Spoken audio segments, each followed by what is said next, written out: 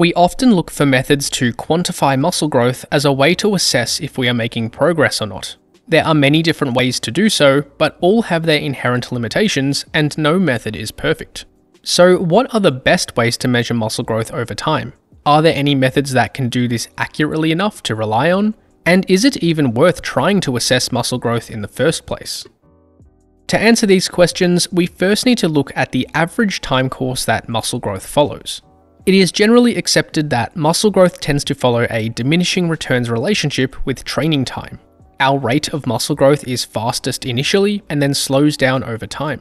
This doesn't mean muscle growth does not occur as an advanced lifter, it just means the rate of growth will likely be slower. This also assumes that training is maximally effective from day one in the gym, which it almost always isn't. So in reality, as we make improvements to our training and diet practices over time, and are maybe less consistent at other times, we might see spikes and plateaus at different points throughout our lifting journeys. In either case, the reason for this discussion is that it will influence how we measure muscle growth. If you take measurements before you begin lifting, and after a few months of consistent training, you will almost certainly see significant growth by almost any half-reliable measurement.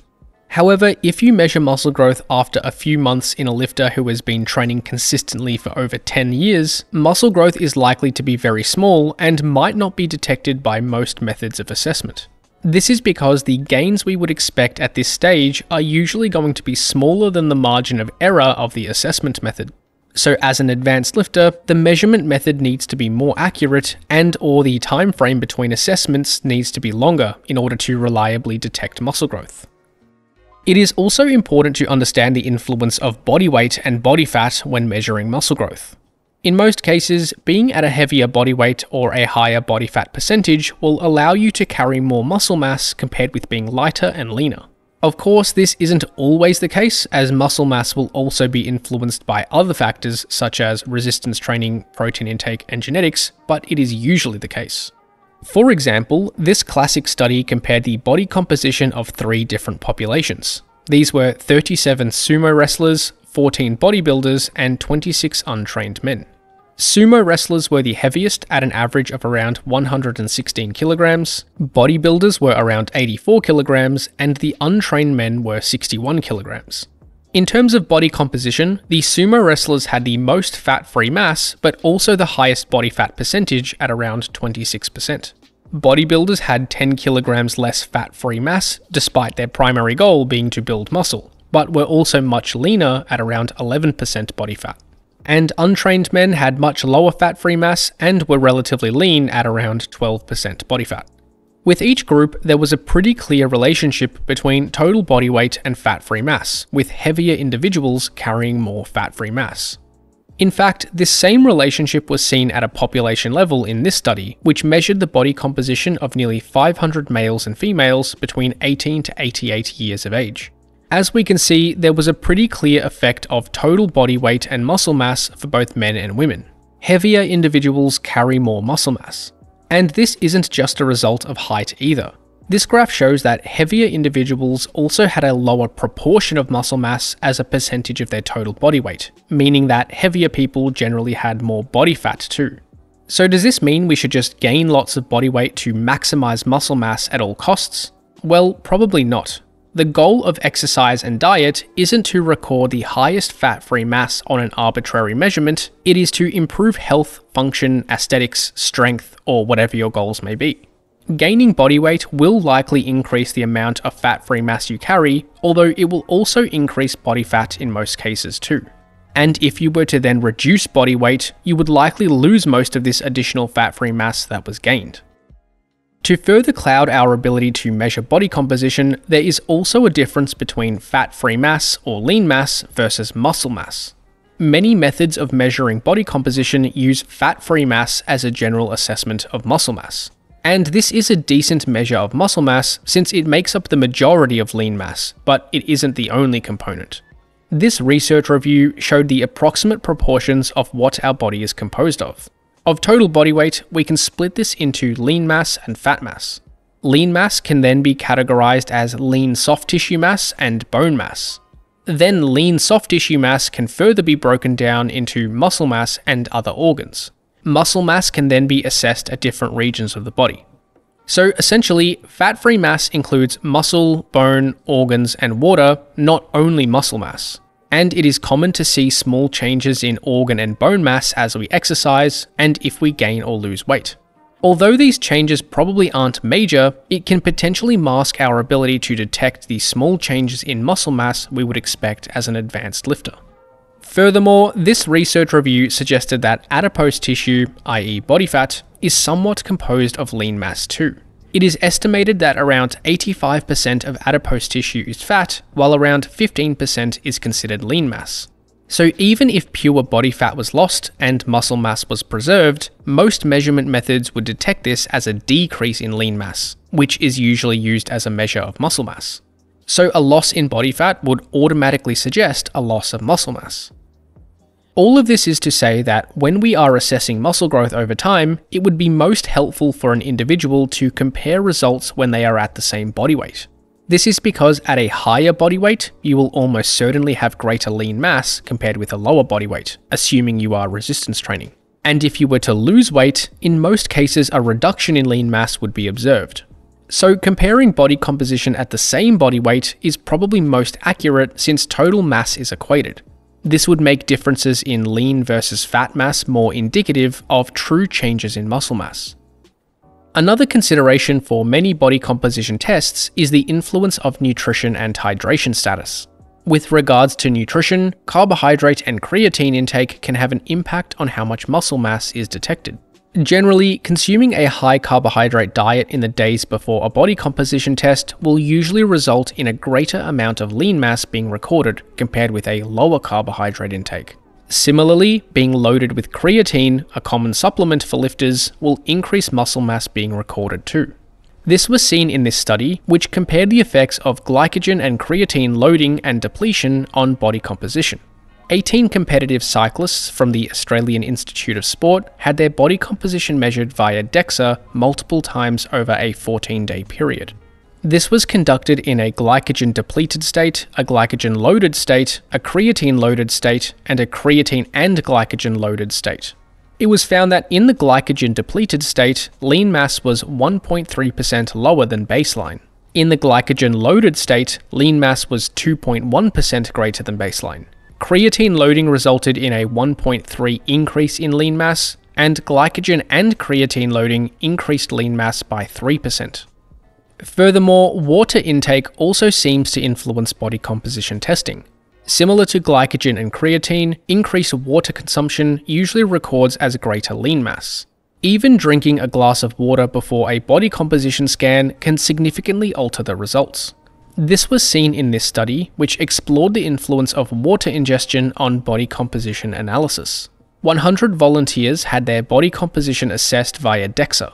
They were then given 5 minutes to consume 500 milliliters of water before conducting another DEXA scan immediately after.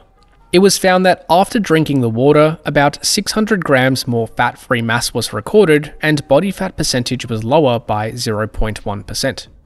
So essentially, nutrition and hydration can make a significant difference in muscle mass assessment.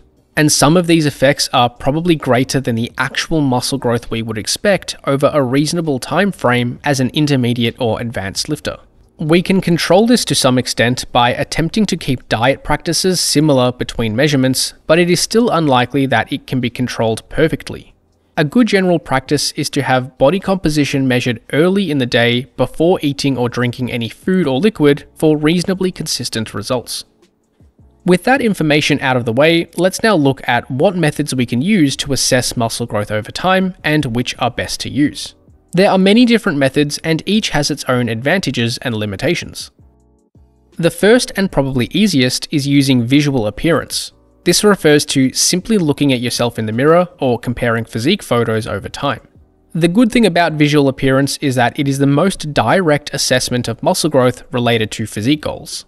As we have mentioned, the goal isn't to record the highest value on an arbitrary test, it is to look and feel a certain way. So if you are satisfied with your visual appearance, then why does a research-grade body composition scan matter? Although if you want to track changes over time, visual appearance is a difficult method to rely on. As a beginner, you can probably see visual changes over relatively short periods of time. But as a more advanced lifter, muscle growth is slow and visual changes aren't as obvious. Factors such as lighting, angles, posing, temperature, time of day, glycogen levels, and so on can all make subtle differences in how you look. And these differences might be larger than the actual muscle growth we are expecting over short to moderate timeframes as an intermediate or advanced lifter. Furthermore, differences in body fat can make it difficult to assess muscle growth too. The majority of our fat sits underneath the skin and on top of our muscles. So having more body fat will reduce muscle definition, and less body fat will increase muscle definition. So even if muscle mass has been built, it might not be all that visible if body fat is higher. In most cases, you will look like you have built muscle mass simply by losing body fat, even though chances are that you have less muscle mass when you are leaner. And as an advanced lifter, visual changes in muscle size are only going to be noticeable when you get very lean in most cases. So while it isn't very precise or objective, the best way to use visual appearance to assess muscle growth is by taking pictures with similar lighting, posing, angles, time of day, and camera quality. Compare multiple pictures over long-term timeframes rather than only 2 pictures taken after a short period of time. Compare pictures at the same body weight or body fat percentage to minimize the influence of body fat masking muscle definition. The next method of assessment we have is girth measurements. This refers to measuring the circumference at various sites around the arms, legs, and torso. In theory, a larger circumference around the arms and legs would indicate muscle growth, since more muscle mass makes the girth of the limbs bigger. However, circumference measures aren't able to differentiate between muscle, fat, or even swelling and inflammation. So, how reliable are girth measurements for predicting muscle growth? This was explored in this study, which compared the correlations between arm circumference measures and arm lean mass measured via DEXA in older men and women. It was found that arm circumference was positively associated with lean mass, but also positively associated with fat percentage. In other words, gaining muscle mass or body fat are both likely to increase arm circumference. Although this was in non-lifting populations and also didn't look at changes in circumference. This study, however, looked at the effects of different bicep training protocols on arm circumference and skin fold thickness measures.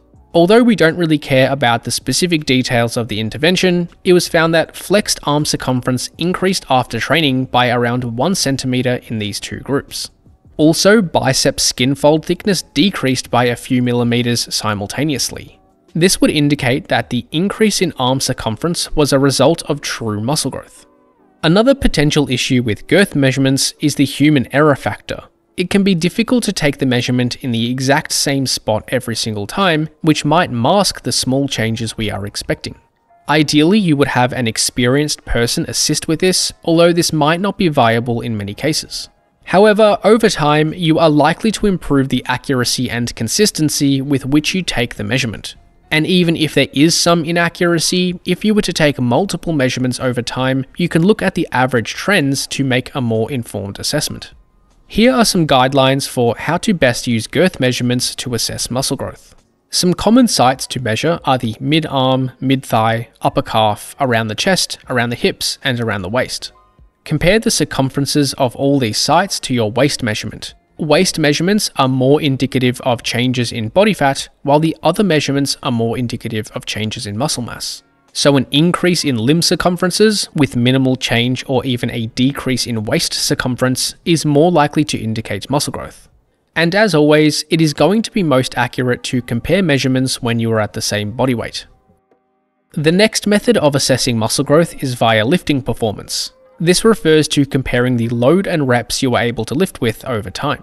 The idea is that increases in lifting performance over time means that you have grown muscle mass in the prime movers of that lift. And this makes sense in theory, since a bigger muscle has more total contractile tissue to produce force. And more force means we can lift more weight or perform more reps, with all else being equal. While this is true, the issue is that not all other factors are equated all the time. There are 2 primary factors that can influence lifting performance unrelated to changes in muscle size. The first is neural adaptations.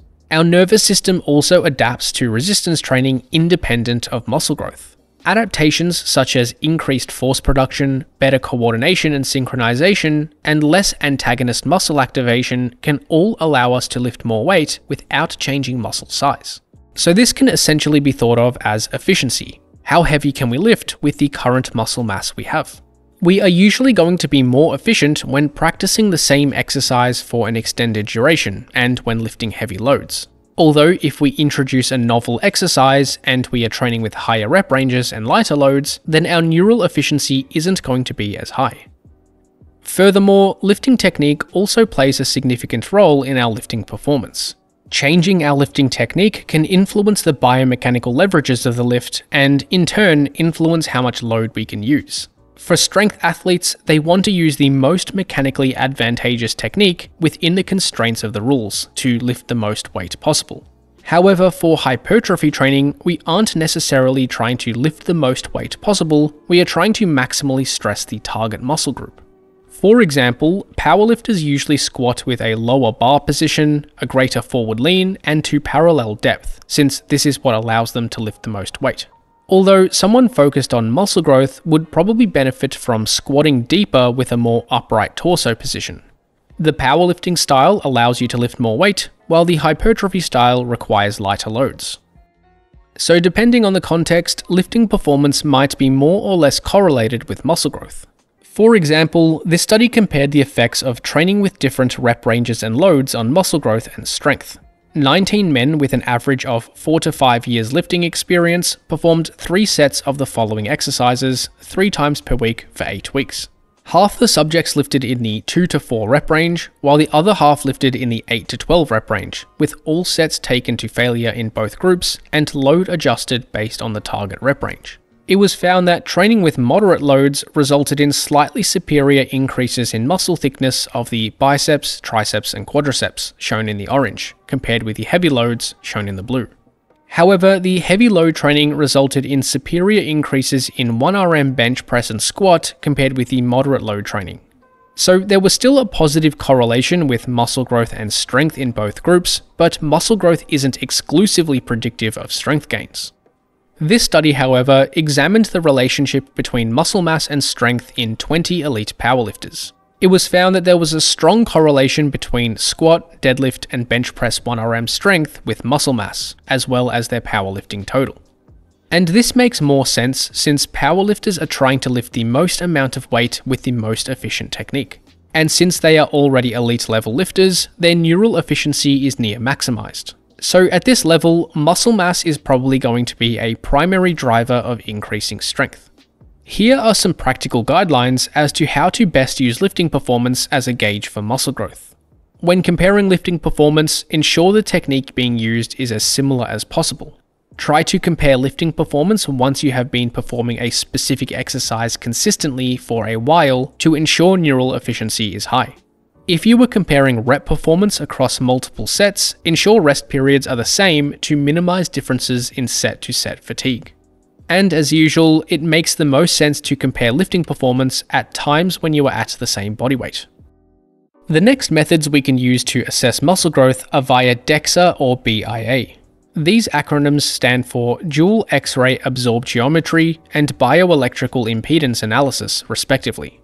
These are different technologies, but are used similarly in practice.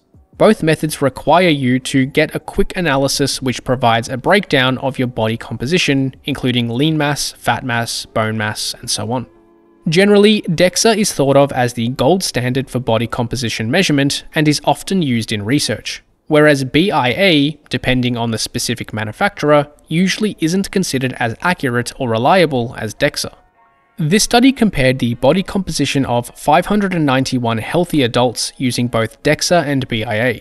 Using DEXA as the reference, BIA tended to overestimate body fat percentage by around 3 to 5% in leaner males and females. And it also tended to underestimate body fat percentage by around 3% in those with higher body fat compared with DEXA. While lean mass wasn't shown in the results, we would assume there would be similar differences between DEXA and BIA. And in terms of changes in body composition, this study assessed changes after a 7-week off-season training program in college football players via both DEXA and BIA. After the off-season, athletes gained a little over 1 kilogram, which was actually recorded differently between the two methods. Fat-free mass increased based on both methods, with DEXA recording a slightly greater increase than BIA. And a slight decrease in fat mass was recorded by DEXA, while BIA recorded a slight increase. So overall, if you compare the results using the same technology, whether that is DEXA or BIA, changes in body composition seem to be relatively reliable. Although there is probably a margin of error associated with each, particularly BIA, that we should be aware of.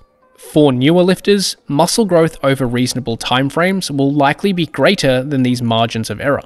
So this will probably be picked up by the scans and is a decent way to assess progress. However, for advanced lifters, this margin of error might be greater than the actual muscle growth we are expecting to see over reasonable timeframes. So changes might be masked by inherent error of the technology. Here are some practical guidelines on how to best use these technologies to assess muscle growth over time. Get scans at a similar time of the day before you eat or drink anything. Make sure you have allowed enough time to actually expect appreciable muscle growth to have occurred, otherwise small changes might get lost in the noise.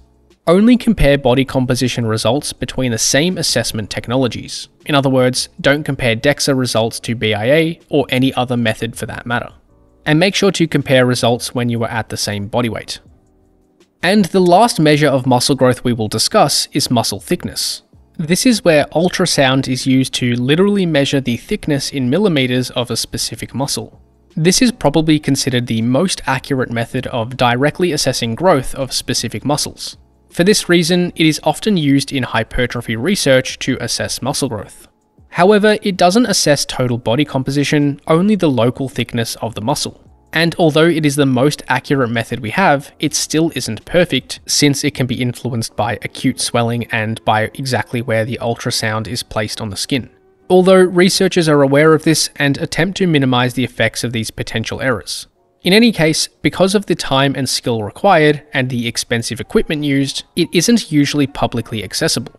So there isn't really any point discussing best practice for this topic, since it is reserved for research labs and medical use anyway. So with all these methods discussed, there is an important question to answer. Do you even need to measure muscle growth at all? Well, the short answer is no. You don't need to measure muscle growth, and whether you measure it or not probably won't change your results anyway. This is because we follow general principles of training that are derived from decades of research and lifters' experience. Scientific studies usually control other variables much more strictly than we can. They also have larger sample sizes and more accurate methods to measure muscle growth. So maybe it makes more sense to just follow scientific evidence and anecdotes of successful lifters as to what works best, and chances are that you are going to be building muscle mass over time. And even if you aren't, measuring it won't change your results anyway. The reality is that how much muscle we build is largely outside our control. We can do our best with training and nutrition practices, but our response to the stimulus is unmodifiable. That being said, you certainly can measure it if you want. You will just need to use the best practices we have discussed to minimize error margins and be aware of the limitations of each method. Doing so might help you stay motivated, or you might simply be curious to see the results. And in some cases, certain methods might be very useful for your goals. For example, a physique athlete would probably want to assess visual appearance to see if they are looking more muscular and leaner approaching a competition. This is because how you look is literally the sport. If you are looking better, according to the criteria of the federation, you are improving, regardless of whether or not a scan tells you that you've built muscle.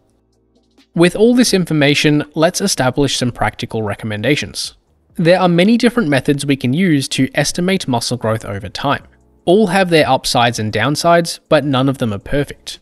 Most methods will be reliable enough to detect changes in muscle mass if significant growth is achieved, such as a new lifter seeing large muscle growth within their first few months of consistent training. However, most of these methods are not going to be reliable enough to detect marginal changes in muscle mass, such as what we would expect from advanced lifters over short-term timeframes. For the most accurate changes in muscle mass that is publicly accessible in most developed locations is DEXA.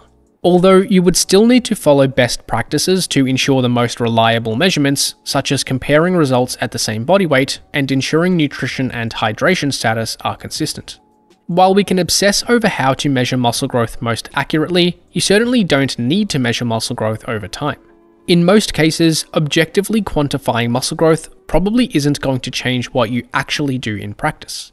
You certainly can measure it if you want to, but it won't change the results. Thanks for watching, and hopefully you got something out of this video. Check out flowhighperformance.com for online coaching, training templates, ebooks, and more.